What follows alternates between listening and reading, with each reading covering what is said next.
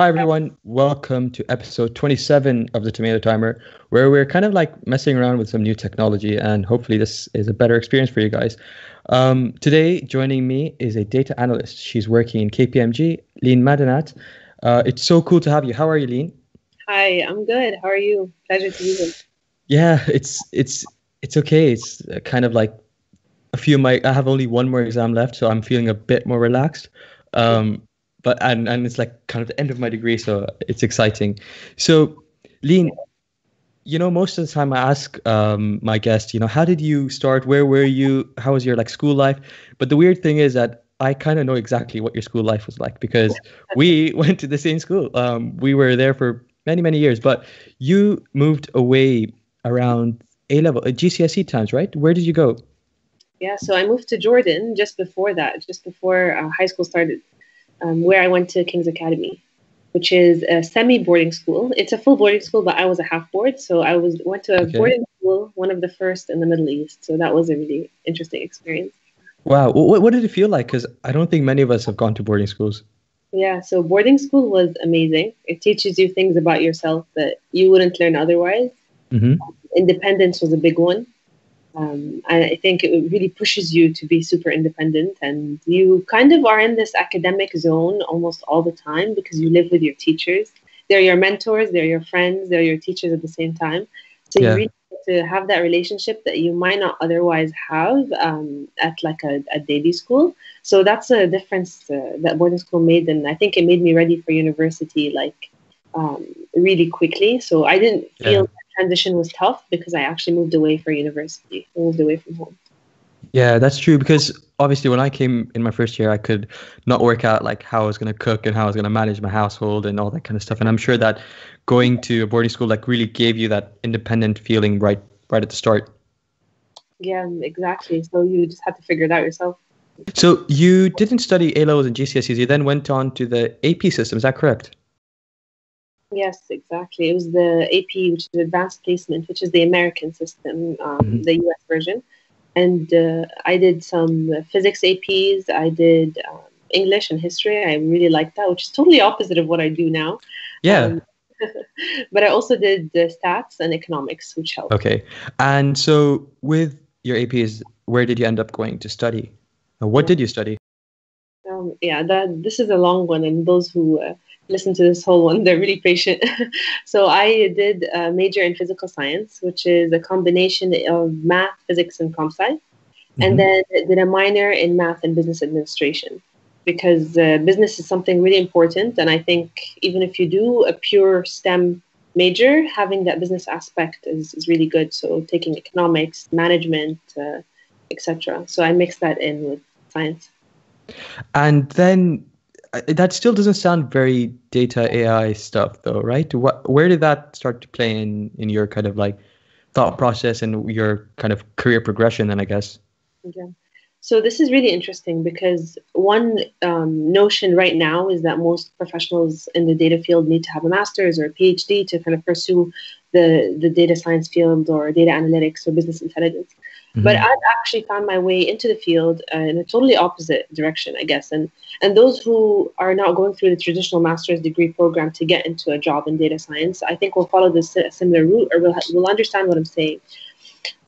Having a STEM background, so computer science based, analytics, statistics, those skills are very essential to data science. So if you have a background in STEM and all you learn is how to analyze data or put it in simpler forms, is do different types of research, and that's essentially what it is. So being able to gather information that's relevant to what you're looking for, which is honestly also what you learn in university in general, right? We're Yeah. always for the correct information, placing it in the right place, and analyzing it in a way that makes sense to the problem that we have at hand.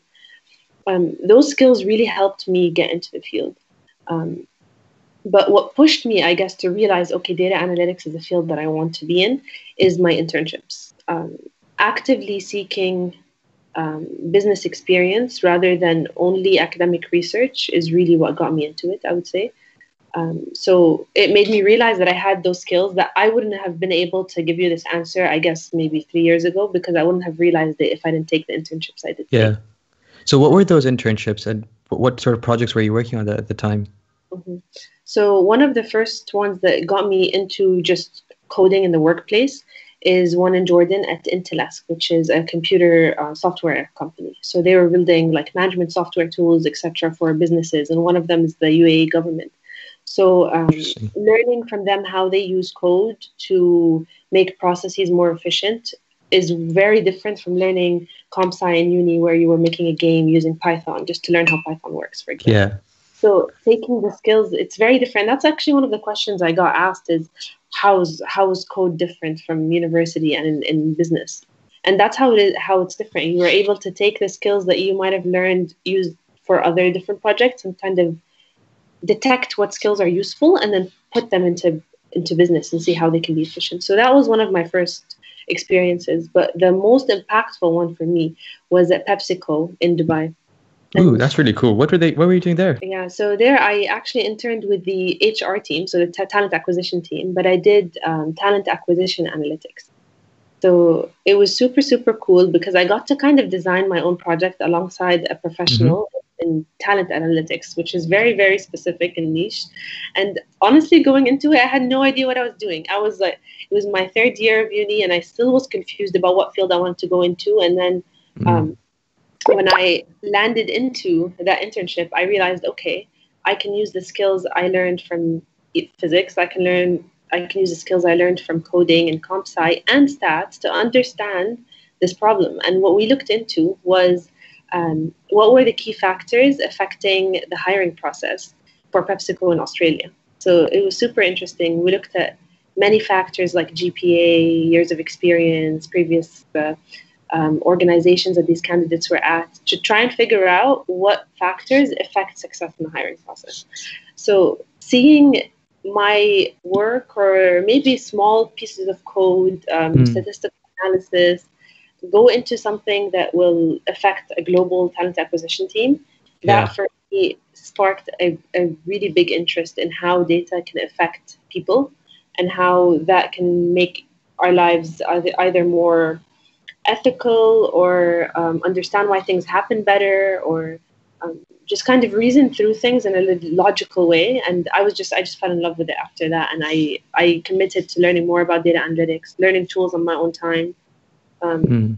and then eventually landing a career in data analytics. So I know from experience at uni myself, because I had lots of friends kind of trying to tap into the big four consulting firms and banks and all that kind of stuff with internships and conversion processes. I don't know.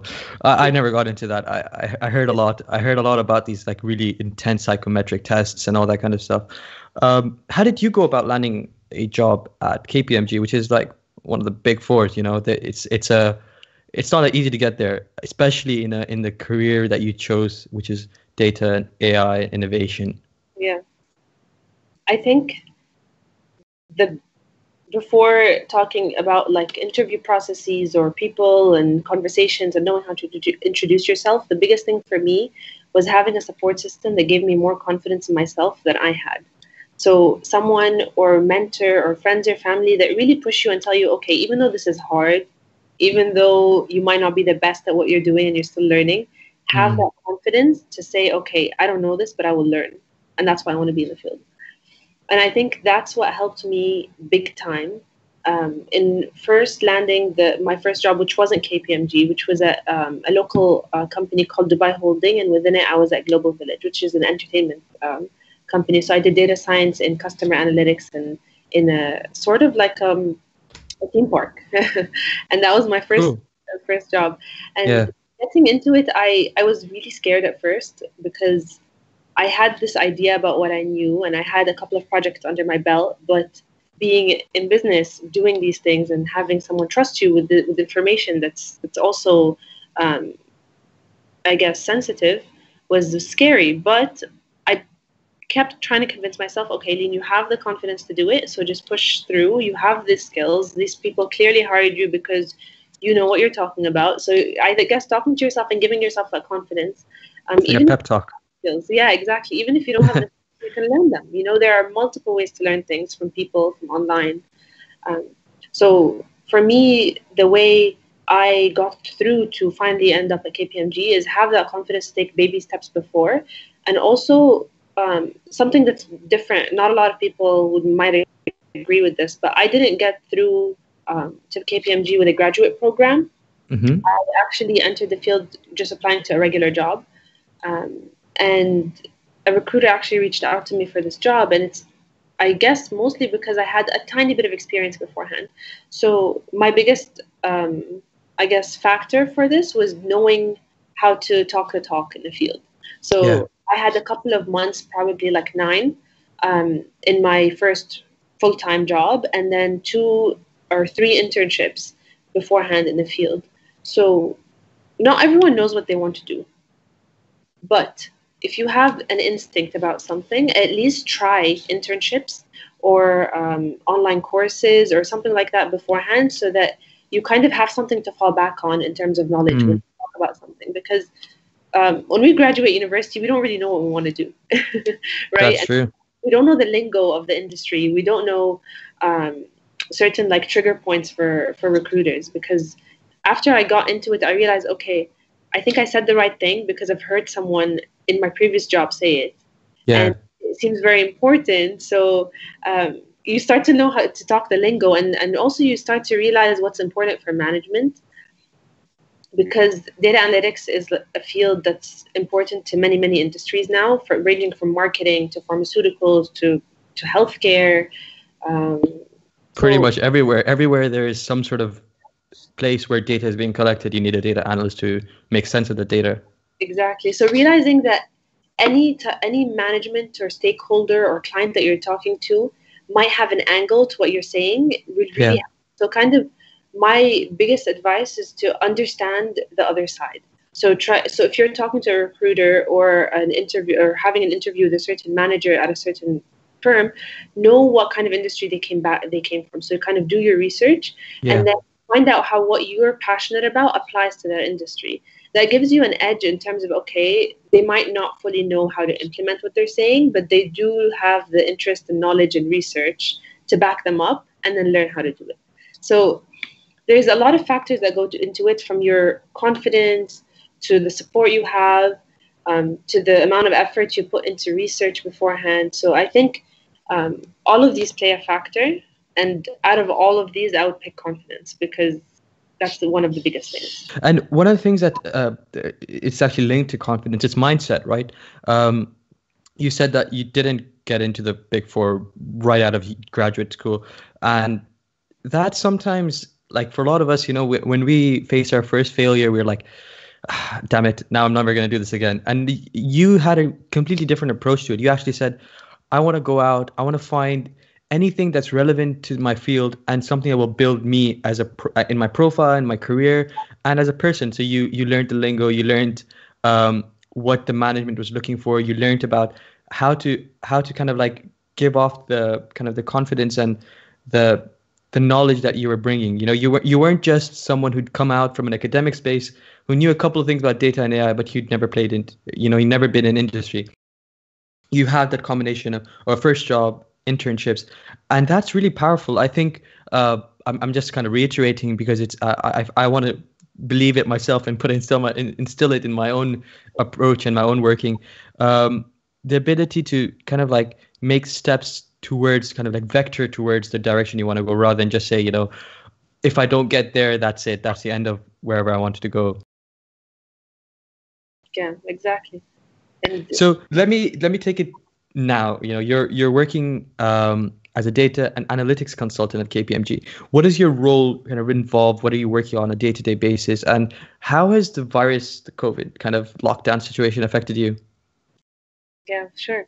So currently my role at KPMG, I'm in the data analytics team, which is a team of around 22 professionals ranging from data science to business intelligence tools, and basically implementing a whole the advanced analytics solution for clients. So my day-to-day job involves a lot of designing data solutions, implementing data strategies that have been developed. So for example, implementing data warehouses, implementing business intelligence tools that showcase the firm's data in a way that's important for managers to make decisions. So it ranges from prescriptive to descriptive analytics. So it ranges from you learning about your historical data to make future decisions, or use current data to foresee what might happen in the future. So it's both. I think the biggest thing we do is fueling data-driven decision making. So understanding data, clarifying data sources, implementing data sources that will be important for certain decisions to be made. Understanding current situations. This one's really interesting, using data. So identifying what sources are already there that give really important data that has just been untapped. So a lot of organizations might not be mature in the way they analyze their data or find their data, and so we help them navigate through that. And it's really tough when an organization is not mature in their data strategy. So that's where we come in and kind of simplify that process, provide that strategy, and then implement it to give them kind of clarity. It's kind of like walking through the woods and then finally finding an answer. So that's kind of what we do. And what about the lockdown? Like, I know it's affected a lot of people. How has it affected your job? So I've been at KPMG for around 5 months now. Or 4, around that 4 to 5. And at first it was very client-based. Like I was going to work, I was going to the office, etc. So after the lockdown, it was fully work from home. Yeah. And what's really interesting is that I felt like our work tripled. Like no joke, tripled. I've never felt so busy and pressured. In a good way though, because data analytics is on the rise. We see that in its importance with COVID-19 and spreading the correct information. When you Google the number of cases in a certain country, that data source has to be really accurate. And behind it are people who drive that to make sure to make sure there's a single source of truth for a government, for a country, for the World Health Organization. So these numbers have to come from a single source of truth. And that's one of the things that you hear data analytics specialists say all the time, that their goal is to have a source of truth for information. And that only happens if you have the technology and advanced analytics in the background that is ethical and that is built correctly, the security is in place. So all those things play a factor in data analytics. And due to the current situation, every company became hyper aware of their data analytics processes. Yeah. And so they are reaching out for help with data strategy. They are reaching out for help with data science use cases. So management has questions on their mind that they want to answer. And the only way they kind of find a reliable way to answer it is not through experience, but through statistical modeling and experiment. Yeah, evidence-based. Exactly. So management are asking questions like, how can we prove this? Okay, we can prove it by trial and error, or we can prove it by looking at the past data that we have and see what we can do, or see what hypotheses we can come up with. So it's really cool because we're really involved in that brainstorming session with clients, as well as implementing them. And so we got really, really busy the past couple of months. And what about the kind of the whole space of data analytics? Do you think it's growing? And how is it all going to be like for like incoming? We're some of us are at A level, some of us are at GCSEs, and if we're like interested in this field, should we be happy or should we be excited to see a lot more jobs coming up in that area?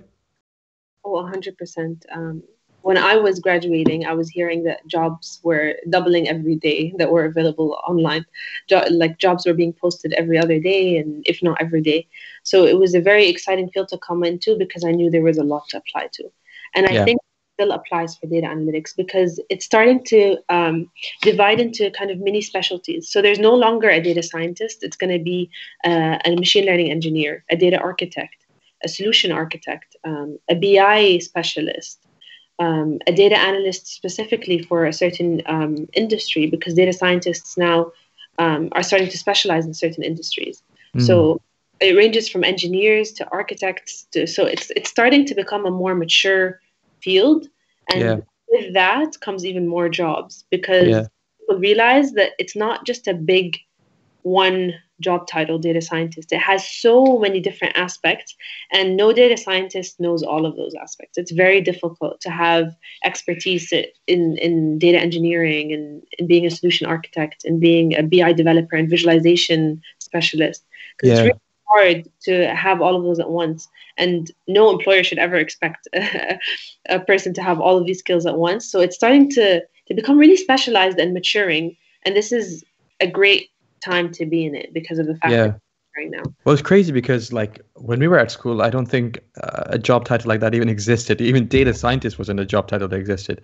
So the fact that it's literally come about in the past, 5, 6, 10 years, and not only that, but it's actually finally getting refined to.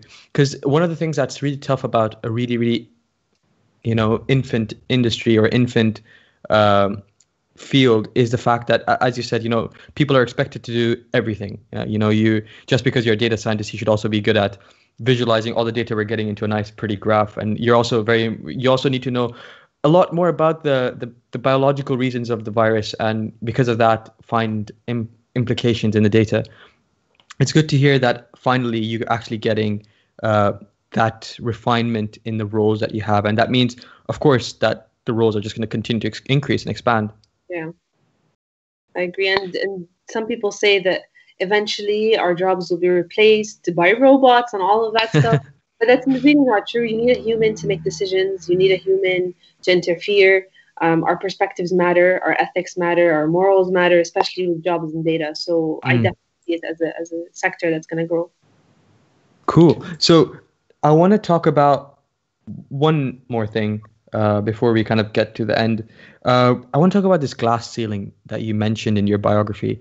And we've talked a lot about this because amazingly, the number of so many of our guests have come in and are females. And we've talked a lot about women in STEM and women in data science. And I wanted to hear your perspective, because not only have you you are a role model for females who are looking to apply for jobs and roles like in data science, but you actually started an initiative, 500 women in science, 500 million, 500, Yeah. wait. 500. And so tell us a little bit about that. Like, how did it all start, and what's your role in it? Yeah, so 500 Women Scientists is a global organization aimed at supporting and influencing women in STEM to kind of be more confident in their fields, give them mentors, inspire those who are interested to be in STEM but don't know really what they're doing. And it's more to kind of close the gender gap when it comes to STEM research and in business as well, because many times women feel like they're the only woman in the boardroom or meeting room in when it comes to science and technology. So one thing that 500 Women Scientists does is fuel local chapters of the main organization that started in Colorado in the US. Yep. And so I started the local pod for Dubai, where I have around 20 members now and growing. Wow. And we have like 10 committed members who are going to help me grow 500 Women Scientists here by having webinars, talks with women in the field, by having kind of mentorship programs that I'm planning, and kind of giving women the support that they need in order to succeed in fields that they might have not had the opportunity to enter. Yeah. I mean, a lot of women in the US and Europe and Middle East study STEM fields, but employment rates in the field still hover around 30%. So there's a big disconnect between what women are passionate about and what they're studying, and then the fields that they're actually granted access to. So that's the glass ceiling that I aim to kind of shatter. Yeah. Leen, it's been so good to have you, and we could talk forever. But we have a Pomodoro, we have 25 minutes. And now, as we come to the end of the episode, we want to kind of have a key takeaway, a thing that we should be thinking about to take away from your talk, about, something we should be working at, or I know you've said so many amazing kind of pieces of advice and valuable insight. So what would you say is the key takeaway for us today? I think the biggest takeaway I would say is try to eliminate bias in whatever you do. It's going to be super hard. You're going to challenge yourself. You're going to challenge people around you. And try to be the most confident you can be at the moment you're in. So don't try to stress yourself out to be super confident in what you do, but really put in the effort to be proud of where you've come from and how far you've come, no matter where you are. So I think the biggest thing is be confident, and be aware of the biases that exist in the world that could affect your journey, but also be active in that, So yeah, those I guess are my two big takeaways. Amazing. And eliminating bias is a very data scientist takeaway to give. Thank you so much for joining us. And thank you to all our listeners for coming in live and hopefully listening to this offline as well. And that's all for today. And we'll join you next week. Thank you. So much. Have a good day. You too. Bye-bye. Cool. Breathe.